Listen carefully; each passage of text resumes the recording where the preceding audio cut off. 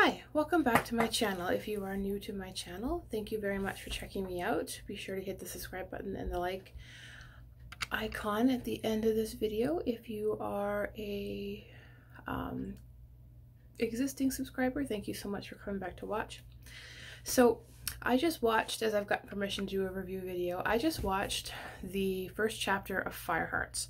This was called, or rather, this was created by A.G.Macdonald, and I have to say that I am incredibly happy with what I saw. I had heard of the concept a little while ago and I was a little skeptical, although excited at the same time, but you just never know what the final product is going to look like. So basically what it is a fellow booktuber decided that he was going to take a novel that he had written and with that concept turn it into somewhat of an animation that he was going to roll out on BookTube instead of another platform. So he had asked fellow booktubers to do voice acting roles and kind of went from there.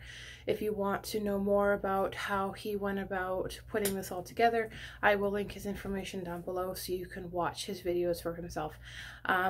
Me being really new to the booktube, I was introduced to him via Nikki from I Read Past My Bedtime, and I absolutely love this channel.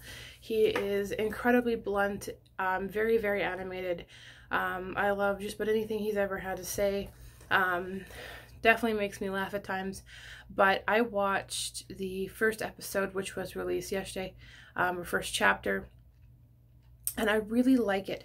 I like the animation, I like the concept that was put together, I like the foundation of what the first little bit sort of dictates.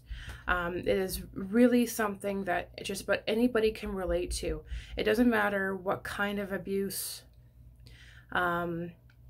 each person may have come from. There are so many different types, from physical to verbal to emotional. There are so many different types of abuses, and if you've had any kind of abuse whatsoever, you will or should be able to relate to the opening chapter of the story.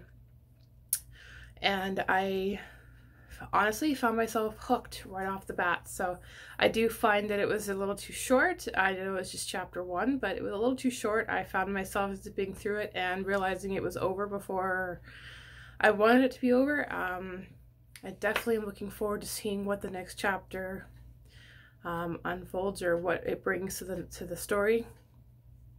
Again, if you want to know more about it, I will link his information below. A.G.Macdonald, I think this was so very great. Like I said, I love the concept of it.